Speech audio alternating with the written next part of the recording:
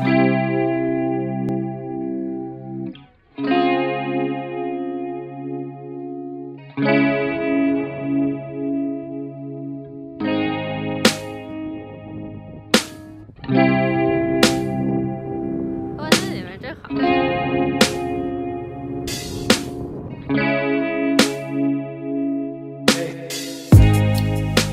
guys, welcome back to part 2 of Budget Holga.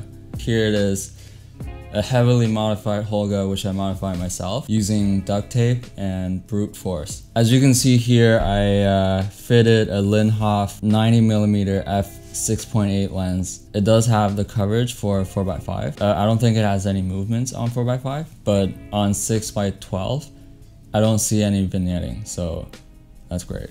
I also added a viewfinder that's calibrated to a focus scale, which is very crude, but it kind of works with scale focusing.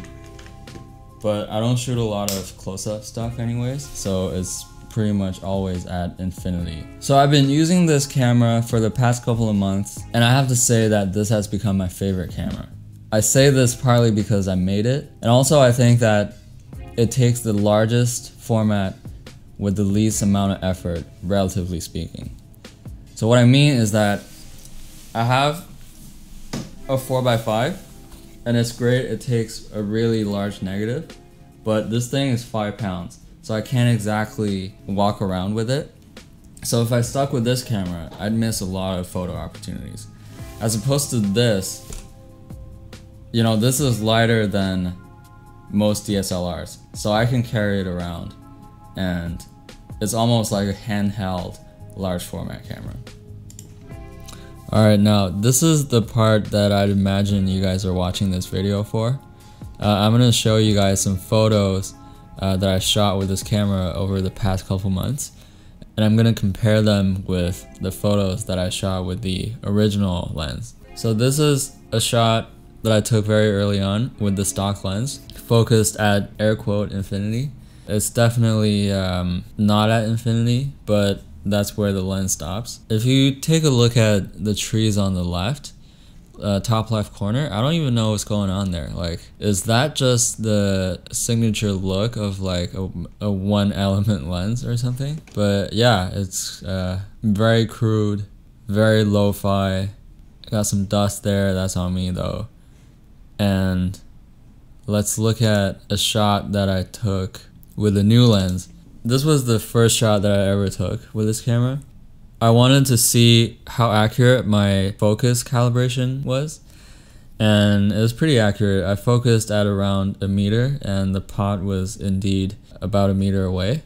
And just look at how shallow the depth of field is, and I was still able to get critical focus on what I wanted to focus on. The image sharpness is pretty crazy. This was scanned at 4800 dpi on my little Epson V550, but still, like, the image quality matches closely with the 4x5, and I think this can be printed very large. This shot was shot wide open at f6.8 because it was pretty dark at the time. It was late afternoon. The exposure was, I think, around 1 or 2 seconds. It's probably 1 second because everything is pretty sharp. There's no motion blur. Alright, moving on to another photo. This one I shot in a park pretty early in the morning. I had this exposing for about 20 seconds at f16. Yeah, the colors are great, the sharpness is great. I did notice some chromatic aberration. As you can see, like, there's some red, what are they called, like fringes or something in the high contrast areas because the trees are backlit by the sky. First of all, this is a $200 lens from like 70 years ago. And also I've seen the same fringes on the Canon L, what is it, 24 to 105. So, I mean, this happens in modern lenses too. Sounds like I'm defending it, but It's kind of true. Like this is not too bad. Moving on. This is a photo I shot again early in the morning of a pool. I think I color graded this a little bit. So originally it had a pinkish tint because it was from the sun, I guess. Kind of like this cooler tone. Alright, moving on. This is a photo I shot from my friend's balcony. He has a great view over North Burnaby. This was scanned at 4800 DPI. There's so much detail on the bottom half, especially like where you can see the little houses. Yeah, I'm just amazed at the image quality of this camera because I don't even see a reason to shoot with the Hasselblad anymore because I get the same results, except it's double the film size of the Hasselblad.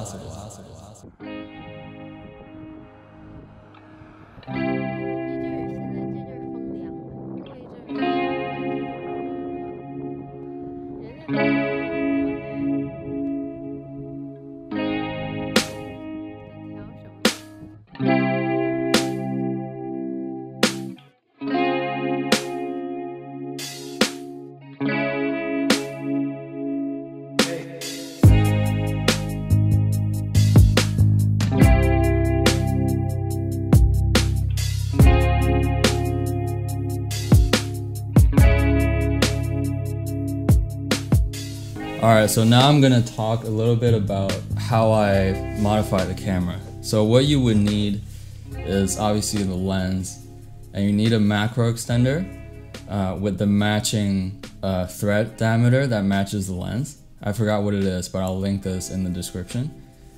And then you would need a piece of ground glass in the correct size that'll fit in the back of the camera like this. So then you would be able to see the image from here and calibrate your focus. And while I was calibrating the focus, I actually drew little dots that matches the distance that I was able to calculate. And this way I can, like when I'm shooting, I can just focus with the rangefinder, get the distance, check the focus scale, and then rotate to the corresponding dot that matches the distance. This is the original lens that I took off, and I was left with a stock lens cone with an opening. And this macro adapter has the same thread diameter as the lens, as this lens. So I was able to just screw this lens onto the macro extender. And this macro extender is then glued onto the lens cone into the opening. And yeah, I taped everything up so that there's no light leaks. So now I'm going to talk a little bit about the issues with using this camera. First of all, this is light, but it's pretty big, you know? It's still like super bulky. So it's hard to carry around, especially when there's not enough room on either side for me to like grip it. So it would be nice if I can have some sort of grip either on this side or on both sides. Like I think it's the Fuji 617 that has grips on both sides. So that'd be pretty cool. And another problem is that these flimsy little latches are so loose that it's so easy to just knock it and they'll come loose, and then the film back will just come off like this. So same problems as last time. In the previous episode I mentioned that every time I use this camera I have to fully tape all the seams and the latches so that first of all there's no light leaks, second of all the latch doesn't come off when I'm shooting. Yeah, and another thing is just that it's pretty big. So this brings me to the last thing that I want to talk about, which is how to make this more compact.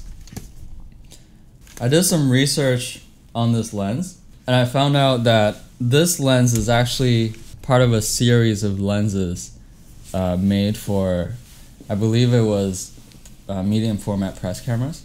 I found a lens that's 65 millimeters, but everything else is exactly the same as this lens. Right now, the reason why this lens cone is so big is because this lens is 90 millimeters. So the flange distance, which means when this lens is focused at infinity, the lens has to be physically 90 millimeters away from the film plane. Imagine if I had a 65 millimeter lens, the flange distance would be, 65 millimeters. So then the lens cone would go from being this thick to about this thick. And then the lens would be like from here to here. So that would make this super compact, especially if you're gonna like walk around with it in the streets. It needs to be light and it needs to be small. And also the 65 millimeter would be equivalent to like, 24, 28 millimeters on a full frame. So the focal length is also really good for street. So yeah, I'm gonna do it. I already ordered a 3D printer, and I'm gonna print a lens cone for the 65 millimeter lens, and I'm gonna print a grip, and most importantly, I want to come up with a better design for the back so that it doesn't have to rely on these stupid latches. Maybe I'm thinking like print some sort of hinge and glue it onto the side, so this back could be like hinged on one side.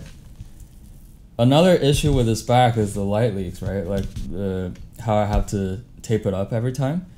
So I also hope that I can somehow come up with a design that eliminates having to use the tape. Maybe have like some more baffles around the edges or something. So yeah, that's what I'm gonna do, and maybe there'll be part 3.